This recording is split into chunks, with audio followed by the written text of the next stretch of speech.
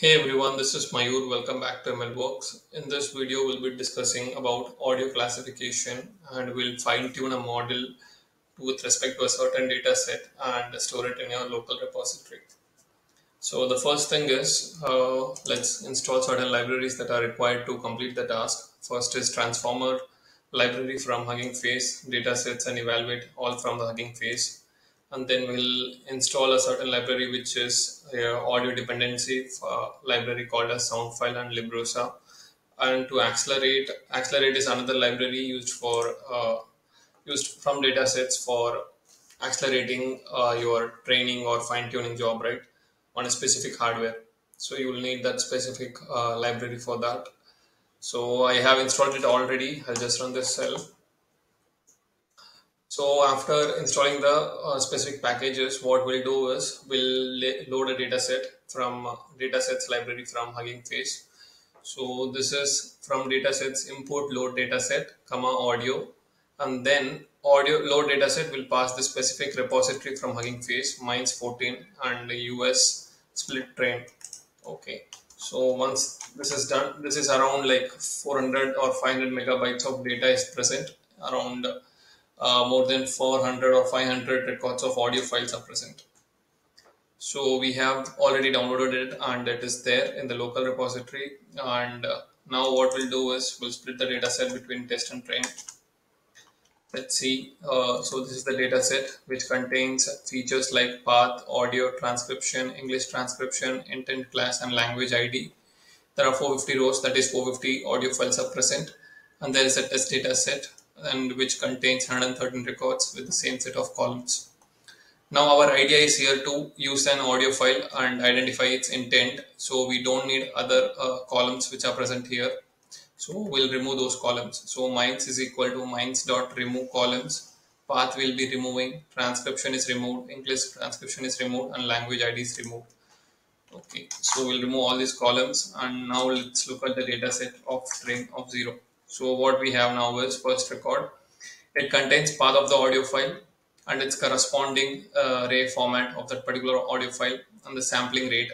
Sampling rate is nothing but it is the data point or a floating point value of your audio file, and 8000 means like 8000 data points turned into a one discrete digital signal. Okay, so this is the sampling rate for this audio file. Now it belongs to a some specific class. Now what we'll do is here the number it is present as 2. Okay, we'll try to map it to a text. So what we'll do is we'll try to map the intent class to a specific label. So let's see.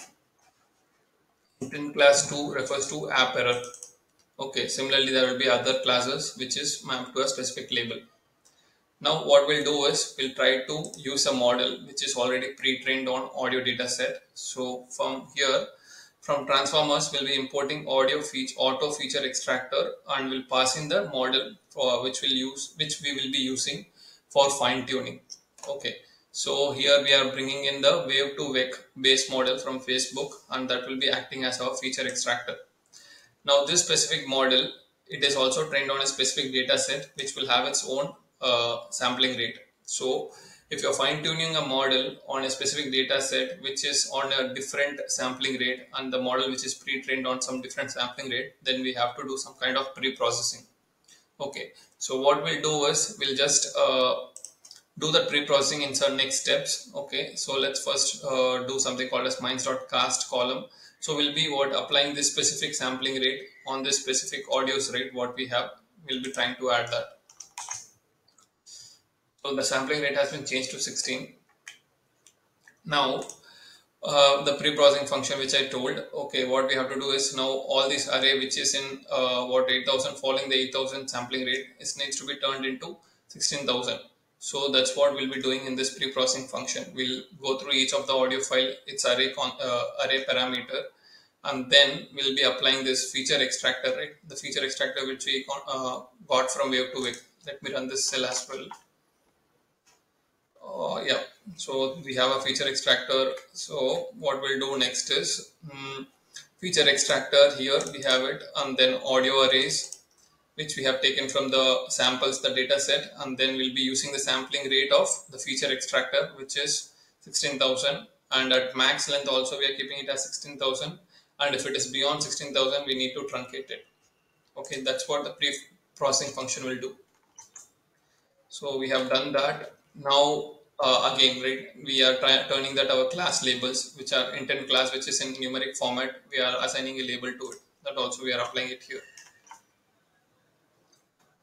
So this is done. Then what we'll do is how you will be evaluating your model. So we'll be evaluating using accuracy. So this is a library we evaluate from Hugging Face, which will be using it here for evaluating a fine-tuned model. And next step is we import NumPy and then compute the metrics.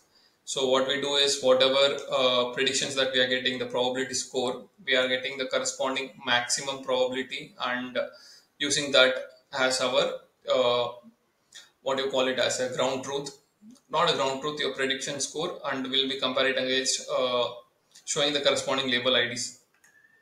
Okay. So accuracy.compute predictions is equal to predictions, references is equal to eval_pred.label IDs. Okay. So this is done. Okay, computing metrics.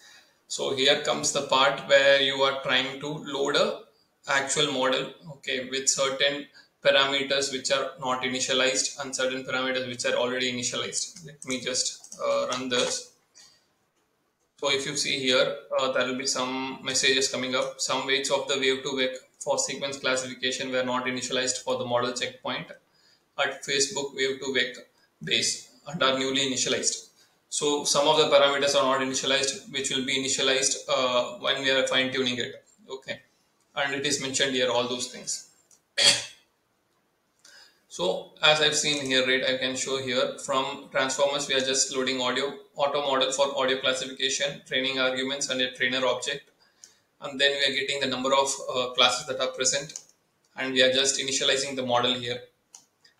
Now what we do is we are creating training arguments, and then we are creating a trainer object. In training arguments will be passed to the trainer object. So what's training arguments? So we'll be storing where the model needs to be stored. What is the evaluation strategy, which means like after one epoch you want to evaluate your model. Okay, and save strategy also, after one epoch we want to save the model. And learning rate is the specific 3e minus 5, and per device train batch of 32, and gradient accumulation step is 4. And these are some parameters, hyperparameters, okay, which can be modified based on your result, how you want to take it up. Once training arguments are done, what we'll do is we'll pass it that to a trainer object where we'll be having our model, which we have initialized in the previous step. This is the model, and these are the arguments, and our training and evaluation data set, and the tokenizer we are using is also feature extractor, and how we are computing the metrics.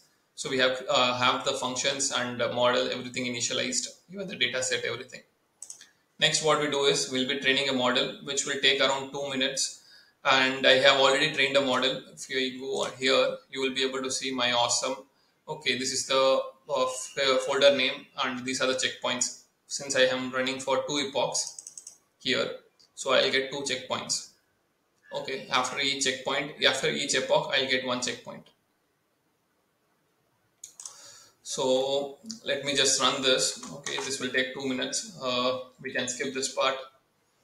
Now next what we'll do is let it run. Okay, since we also have an already a model where we have stored the model. Okay, we'll use that for we'll load that, and we'll try to evaluate that using that.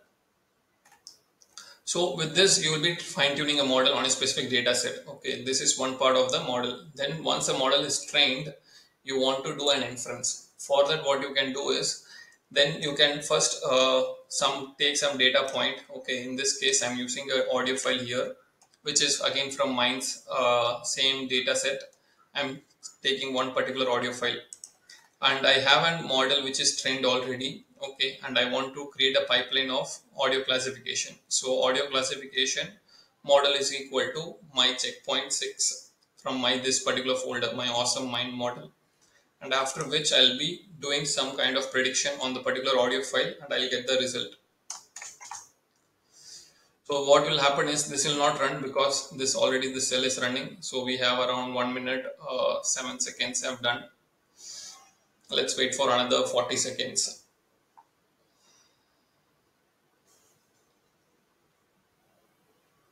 So our model has been trained. It took around 2 minutes and 36.5 seconds.